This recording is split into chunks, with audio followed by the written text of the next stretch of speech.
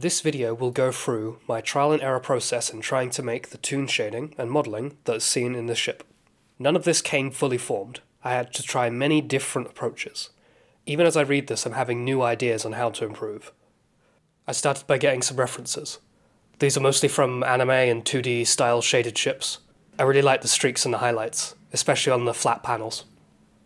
To get this effect, I tried a variety of different methods. Making a texture move with the camera, compositing it in post, and also trying to create my own shaders.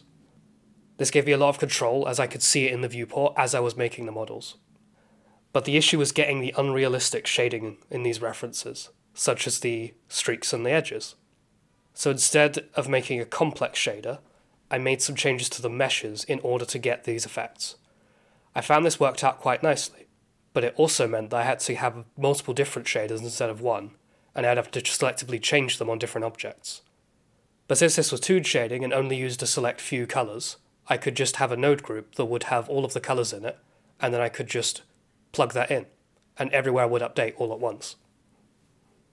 I'd already have a video explaining these shaders in more detail, but for a quick rundown, you need to set the world to all be black, and have only the white light source. You set up a diffuse, have it shader to RGB, and then you split out the shader, get a math node, check it to greater than, have that plug into an emission shader, change the colours. If you use a mixed colour node, you can then change which colours you want. And then you can stack multiple for if you want multiple different bands. This is the crux of most of the shaders, but they'll vary a little bit. And as you can see, I've got a bunch of different shaders for a bunch of different shapes. And these won't look as good until you get into the actual modelling.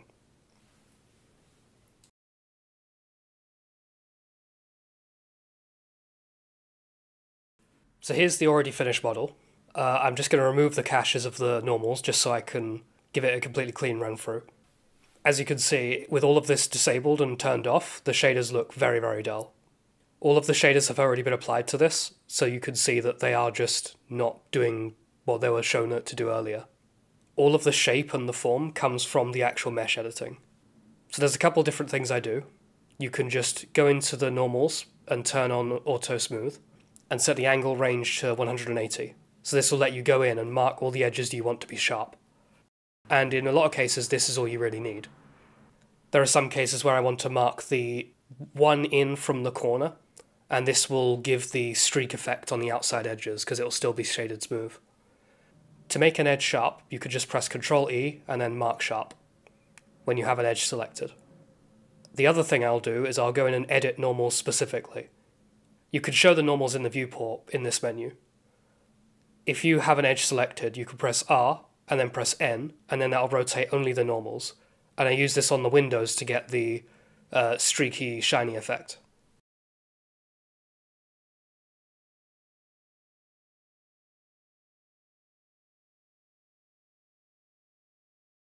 And the last method I'll use is the data transfer modifier. This can let you transfer normals from one object to another. So in this case, I'll take an exact copy of my current ship, add the subdivision surface modifier to make it smooth, and then have that give its normals to the original shape, meaning that you can have the sort of curved shading but on a flat surface. And this takes a bit of finicking. You may want to change the shape of your subdivided mesh a bit just to get this looking nice, but you could always edit it afterwards. And then once that's done, you can apply it. This will only really work on non-mirrored objects, so you need to apply the mirror before you do this step. So when the shading is all done, you can then add the line art. And you'd think that you'd have to edit and manipulate the mesh in order to have the line art. But no, in this case I just use the line art modifier, and in this one I can just have all of the edges that I want the lines on floating above the surface.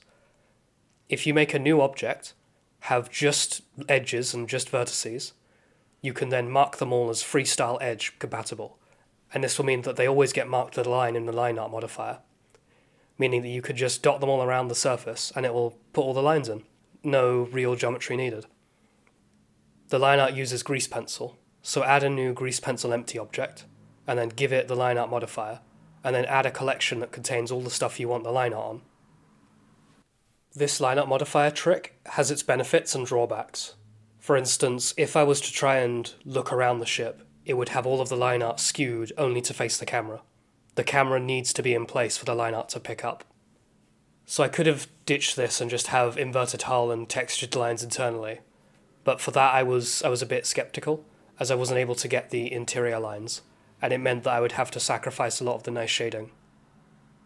So with this method I stuck with it, but there were some downsides. For instance, if anything came in front of this line art, it would obscure it, so any meshes with transparency would have a really abrupt cutoff for all of the lines.